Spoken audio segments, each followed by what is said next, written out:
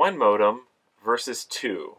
When does it make sense to invest in a cellular router that has two built-in modems, or what are some other alternative ways to achieve that same level of redundancy?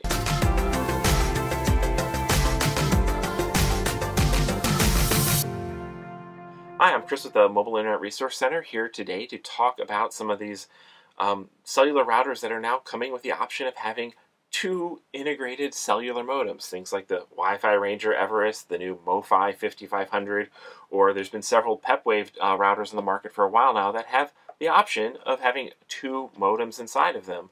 So does it make sense? Should you invest in getting a device that has two modems, or are there other ways to get that level of connectivity?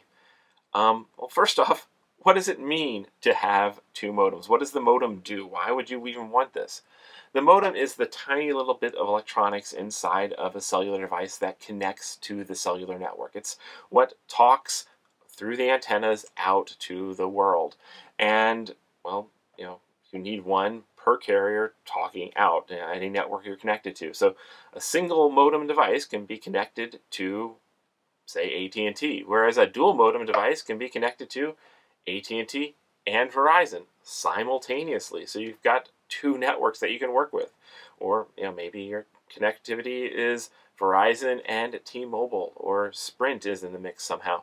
So having two modems lets you put your multiple connections to use, and we've always preached redundancy. Having two modems lets you have that redundancy on kind of instant call.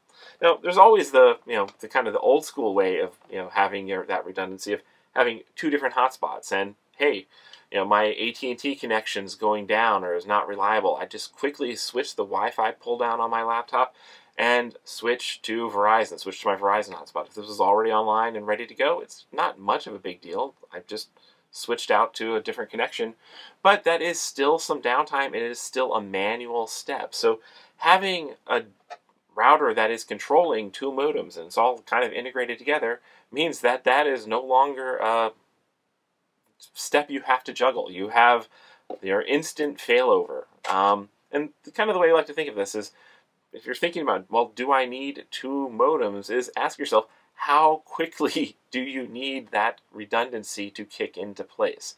So, consider what your workload is, what you're doing online during the day. Is if you're, don't mind if the one connection goes down and it takes you a couple minutes to fumble, maybe try your other connection, swap out a SIM card, do other things, and you're back online with your backup plan in 5, 10, 15 minutes, or whatever, how much time it takes you.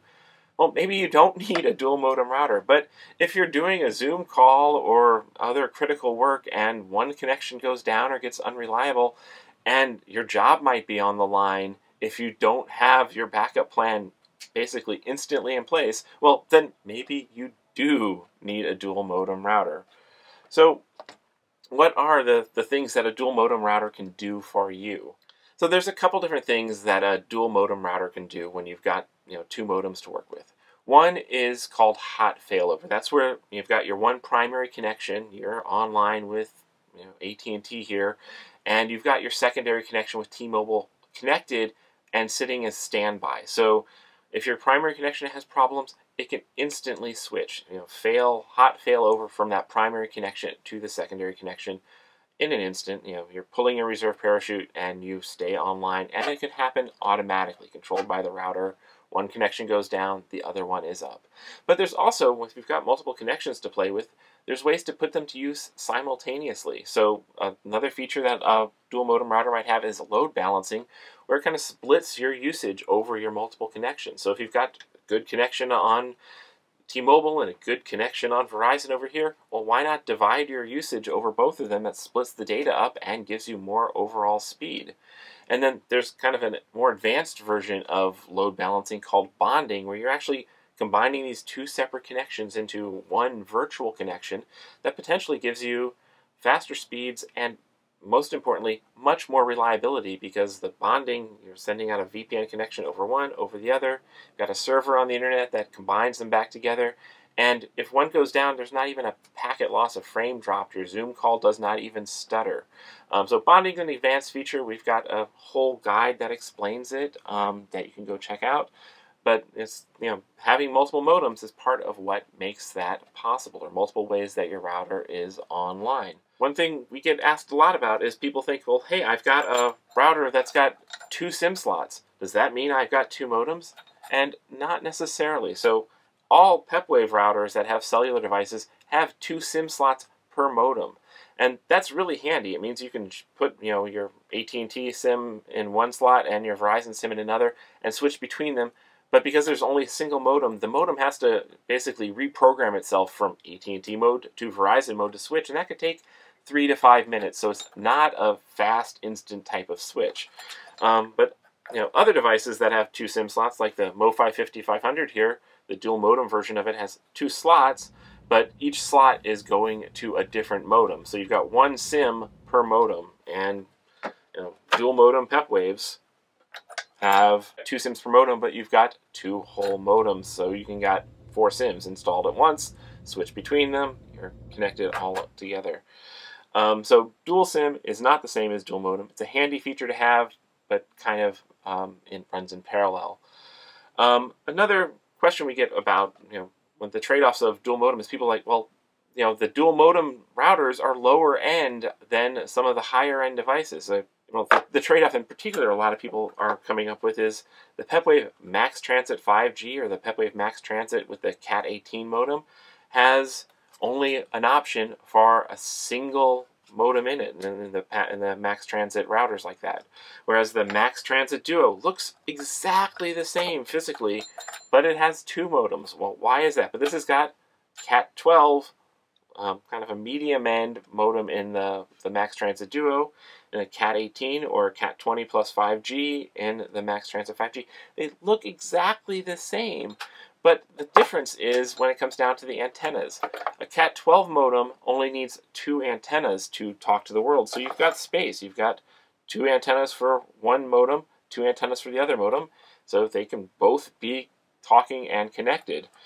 A Cat 18 or a 5G needs 4 antennas for the modem, so you've got all 4 of these up here. These are the Wi-Fi antennas. All 4 of these plugged in here are talking to that one modem. If you wanted to have a dual modem version of this, you'd have to find space for 4 more antenna ports, which could get really crowded on something this small. There are higher end, much more expensive, much physically larger devices that have dual Cat 18, dual 5G and stuff, but it gets physically tricky, much more expensive, a lot more antennas on your roof or little dongles attached to your router. So that's the kind of the trade-offs. People deciding, do I want a higher end, faster, more raw capabilities in a single modem, or do I want the instant redundancy of a dual modem? Trade-off. Max Transit Duo, Max Transit, Cat 18, 5G. A couple, we just talked about, these are some Pepwave examples. Another Pepwave router that people often go to when they're trying to get dual modems this is the Balance 20X.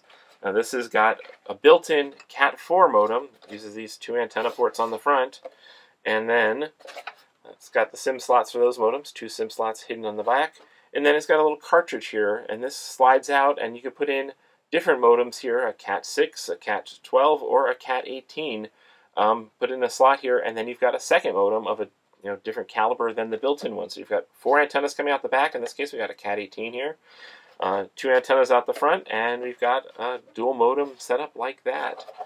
The new MoFi 5500 comes as a dual modem option. You can get dual Cat 7s, so a decent middle range modem there, not quite a Cat 12, but dual Cat 7s, or you can the version that a step above that, you can get a Cat 20 that has uses all 4 antenna ports for just 1 modem. So you've got that trade-off. Do you want kind of a lower end modem with the 2 modems inside, or do you want a higher end with just 1 modem inside? And then we've got like a new roof-mounted device where you put everything up on the roof, like the WiFiRanger Everest, and inside the Everest is actually 2 little modem slots, and you can order it with either 1 or 2 modems inside. So you've got potentially double cellular right there on your roof, as well as your long-range Wi-Fi. And another device that is becoming more and more prominent now, there's the Insty Connect, which is a Cat 12 cellular device that goes up on your roof. It is a single modem in this little cartridge here with 2 SIM slots. So it is focused on just connectivity with one cellular device and not 2, tethered down to your inside router over USB. So there's more and more options that kind of give you that choice, and you're going to have to make the trade-offs of, do you want kind of higher end? Do you want dual modem or not? Or, well, maybe there's kind of another way to get that same type of redundancy, because maybe you don't need the multiple modems built in. Say you've got a single modem device, but you've got another hotspot connected to it via USB tethering to a device that supports USB tethering, like some of these do. Or you might have it connected via, like some hotspots like these Netgear Nighthawk 5G has Ethernet out, and almost every router can take a connection via Ethernet in, so you might have cellular router with one modem and a second connection coming in via Ethernet, and you could still get a lot of the benefits of dual modem setup there. And sometimes even a router that doesn't even have any cellular at all, like this WiFiRanger Spruce. This is a non-cellular router, but it has support for USB tethering, it has support for Ethernet in, and you can just start combining modems externally and even use a powered USB hub, which is kind of a rare feature, but use a USB hub and then tether multiple hotspots to this, and you've kind of got them all in one interface. You've got hot failover and load balancing across them. So there are ways to get other backup plans, other levels of redundancy, combining connections, not necessarily with going with 2 modems built into one physical router. But then again, it's also an immense amount of convenience to have a device like this Max Transit Duo, which has been one of our favorite ways to get online for quite a while.